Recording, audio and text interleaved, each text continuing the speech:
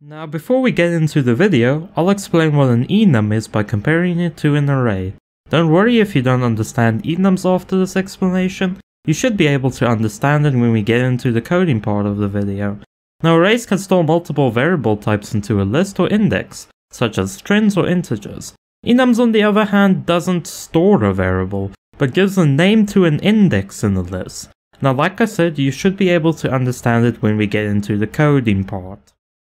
Now that we're in our project, we should create a new enumerator. You can do that by pressing Ctrl Space to go to your content browser, then right clicking, go to blueprints, and then enumeration.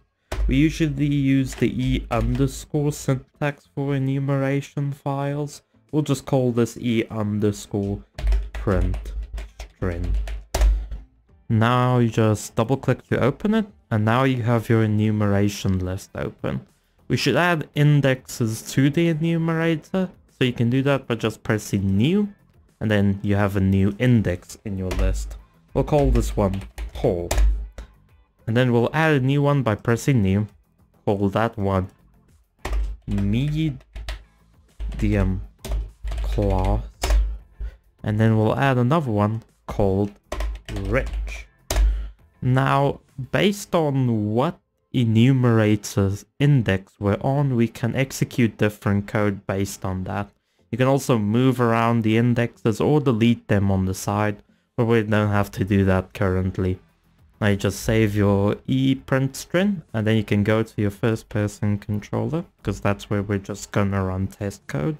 You should add a new variable. We'll call this current money status. And the variable type should be of the enum you've created. So it'll be E underscore print string. Awesome. Now you can just drag this out and use a getter. And you see we want to execute different code based on what this value is. So we'll start by just making a tick function, because we want to make this continuously print out in the console. And then to make code run differently based on what value this enum is, we actually just drag out of here and just make a switch node. Now what's awesome about the switch node is it allows different execution based on what variable or what index this enum is on. So if we go from the event tick, if the current money status is poor, it can execute different code. If it's medium class, it can execute different code. Or if it's rich, it can run different code. For testing, we'll just make all of these print a different string. Let's just start by making the poor print string. And we'll make this print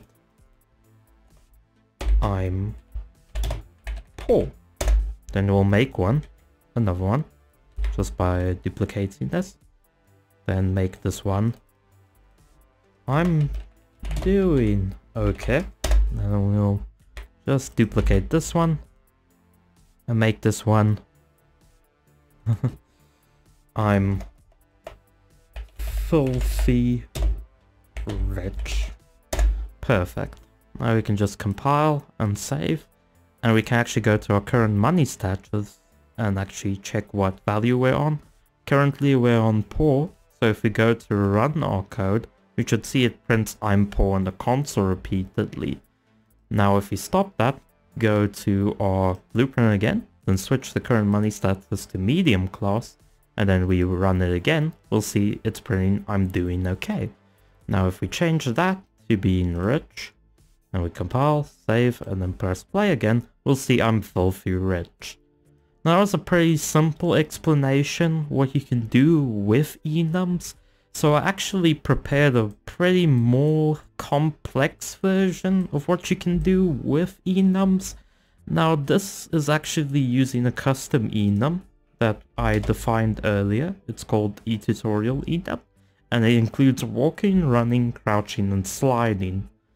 And when we look into our running code, we'll see when run is pressed, it will switch to the running state only if we are in the walking state. This is to make sure people can't run while they're crouching or sliding, and thus we'll just change the max walk speed.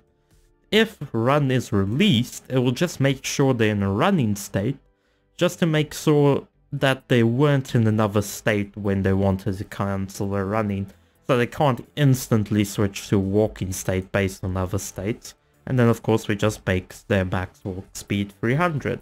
Of course we change the value of the current state when we're executing, so when we go from the running node, we'll just make it, we're going from the walking node, excuse me, then it will execute the current state to running.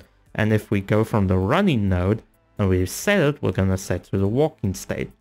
Now the sliding feature is a bit more complex, but it's also not that hard to understand, so let's get into it. When crouch is pressed, it will check if the player is running. If the player is running, it's going to make them crouch, and of course run the crouch command on the character. Now, if they're running, that means they're actually going to slide now. So we set the current state to sliding, then set the capsule half-height, add a delay, this is the amount of time they slide, and then we set the half-height back to the original height.